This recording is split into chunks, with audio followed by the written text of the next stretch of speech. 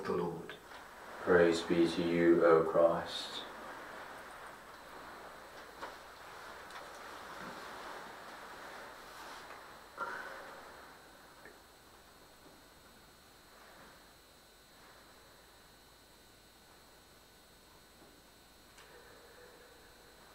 Make your home in me, and I make mine in you.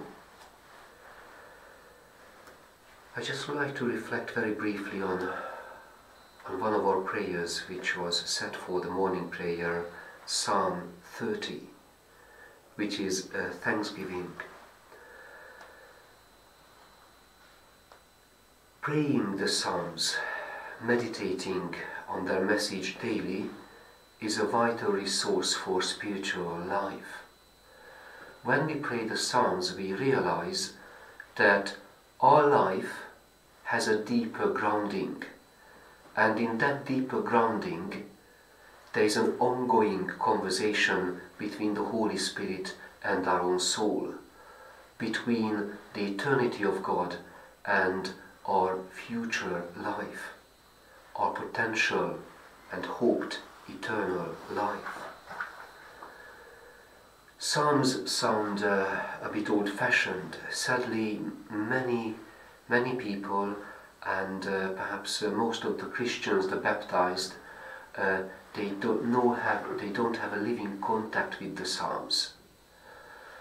Actually, the best way to have this contact is praying the church's morning and evening prayers.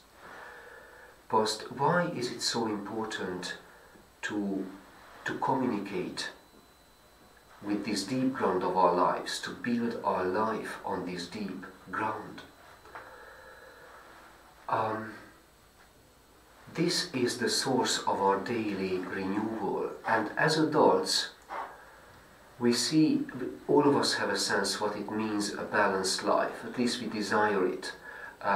When we have enough sleep, we have a job, we have relations and friends in our life, we have work relations, personal relations, so and we have a sense of health, what it means to be healthy.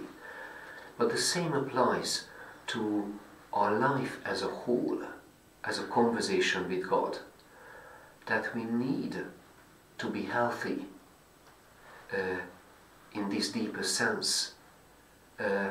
Ideally, a human person has a living Christian faith. It's offered to us on a daily basis.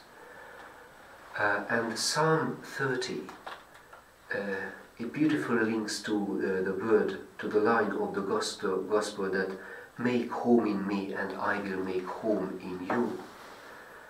That hear, O Lord, and have mercy upon me, O Lord, be my helper. In my prosperity I said, I shall never be moved. You, O Lord, of your goodness, have made my heel so strong. So health, stability, life is a gift of God. It's not something taken for granted.